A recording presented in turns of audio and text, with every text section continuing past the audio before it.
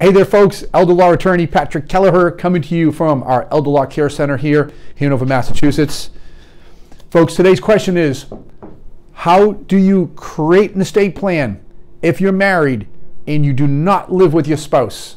So how do you go forward and create your will and your trust if you and your spouse live separately? Or maybe even if you and your spouse live under the same roof, but you have different goals, you might be estranged, and you're not going to go forward and get divorced, but you want to create your respective estate plans, or at least one of you is driven to create your estate plan. Folks, stay tuned because I will answer that question momentarily. Hey folks, elder law care attorney Patrick Kelleher. You may know me as the author of the book, How to Slay the Four-Headed Beast of Estate Planning and Elder Law. So you can pick up a copy on Amazon if you like, or go to elderlawcare.com to learn more. Folks, the question is, how do you create an estate plan if you are married and you do not live with your spouse, or if you are married and you want to plan independently? Folks, that is somewhat of a precarious situation, and things that may come into the attorney's mind is, can I represent, we'll say Bill and Mary, and say Bill shows up at the elder law attorney's office and says, I want to create a will, I want to create a trust, but my wife Mary is not interested. And we've had cases like that, no names of course, but usually there's a reason for it. From my experience, it might be a second or subsequent marriage. And let's say Bill might be older, 10, 15 years older sometimes in that second or subsequent marriage than their spouse Mary. Mary may still be working in the third quarter of life, but Bill, being 10 to 15 years older, is in the fourth quarter, or maybe late fourth quarter of life, and really has a strong yearning to create his legacy, to leave something behind when he leaves this earth. But Mary, busy focused on her profession, may not be interested.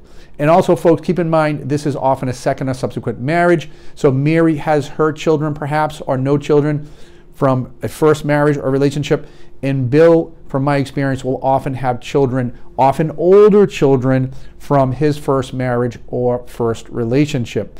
And in a lot of these cases, from my experience, the younger children of the second or subsequent marriage sometimes may be better off because now you had dual spouses taking care of them, providing for them, clothing them, educating them, which put them on a brighter path in their professional lives. And then sometimes we'll say Bill's children that are a little bit older may not have had all those opportunities in their lives, and they may have a need for an inheritance or a legacy to be shared with them. So that is just some of the fact pattern of the history of these type of matters in the real world that I've experienced. That being said, the elder law attorney first has to assess and evaluate, can I represent Bill and not Mary? Answer may be yes, so long as Mary is not a prior client, to avoid any ethical issues or conflicts of interest and things of that nature.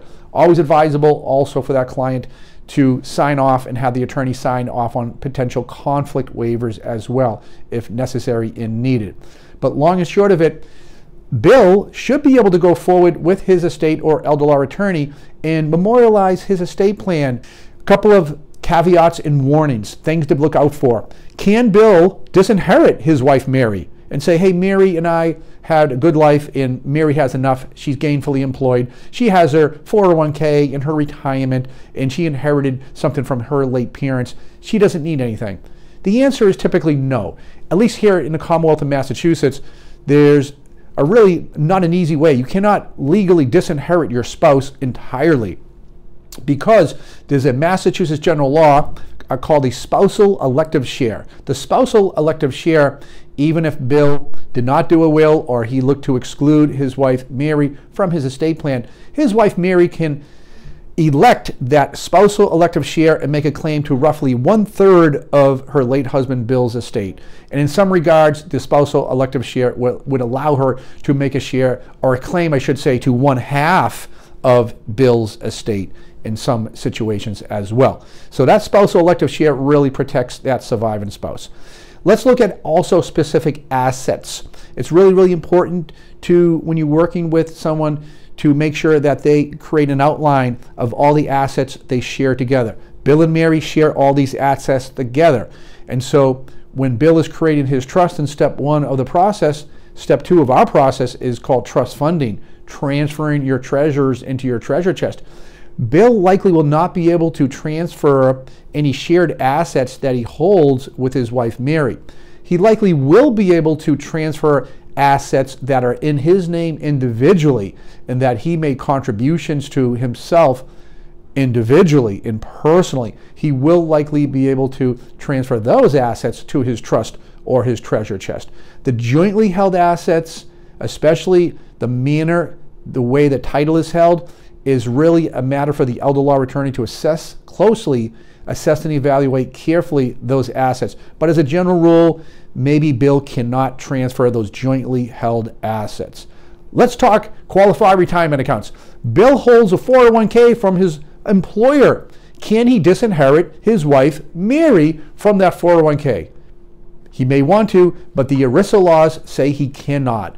Employment law, the Employment Retirement Income Security Act will protect the surviving spouse for 401ks where Bill will not be able to disinherit his wife on his 401k. The only way he could do that, his wife Mary would have to sign a waiver. She would have to be given due notice, and she would have to waive her rights to being the primary beneficiary there. Let's turn the page.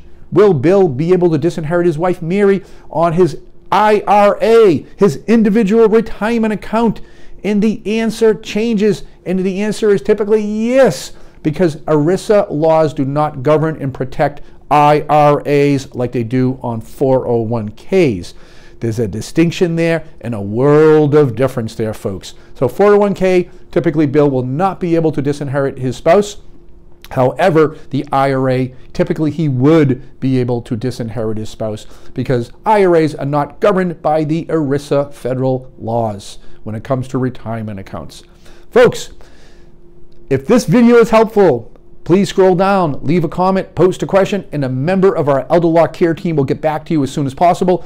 If you would like to learn more, go to elderlawcare.com, pick up a copy of our book, How to Slay the Metaphorical Four-Headed Beast of Estate Planning and Elder Law. You can do that on Amazon. You can pick up the book in paperback, on Kindle, or on Audible. I read the book myself on Audible, and you can listen to the book for about 2 hours or so, because the more you learn, folks, the more of an informed consumer you will be, and the more of the informed consumer you will be, the stronger your shield and the sharper your sword will be to slay the metaphorical beast of estate planning and elder law. Folks, thanks for joining us. We'll see you next time at elderlawcare.com.